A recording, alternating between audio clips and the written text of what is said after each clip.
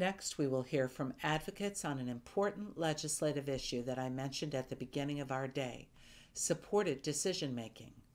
This is something you all need to hear, understand, and engage with.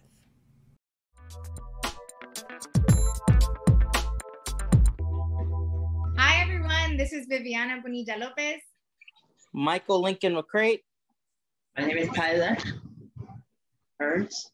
And we are here to talk to you all about supported decision-making.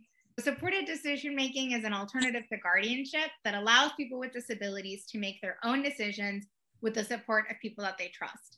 Mike and I are the co-chairs of the SDM for Florida Coalition, and Mike is going to tell us about the supported decision-making bill that we have introduced into session this year with Representative Allison Tant in the House as our sponsor and Senator Joe Gruters in the Senate as our sponsor.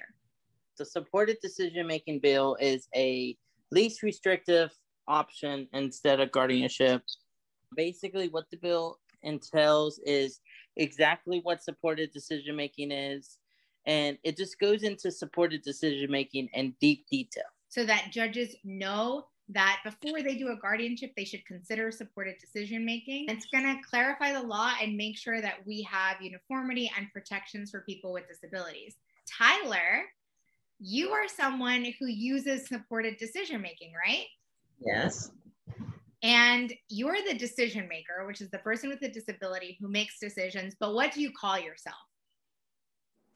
Well, because I'm the chief of CEO. You are the CEO of your life, right? My life. And what do you call your supporters who are your family members who help you make decisions? My mom, my sister, and my dad. And they're your assistants? Yes. What would your mom help you with? So I go to the hospital. I get sick. I need surgery. Mom, that's to me. She has a doctor. She gets the papers to her. So I get sick. Mom and sister. And I actually use supported decision-making that way too, of people helping you with difficult decisions, like when you're sick and you're trying to understand what you should do. So that's awesome. And Mike, you use supported decision-making as well, right? I use my pastor, and then I just use different supports in my circle. If you want to learn more, please go to www.idecideflorida.org, and that is all spelled out, where you can find out more information about our bill and how you can support it. Well, thank you all so much, and thanks for coming today. Bye. Bye.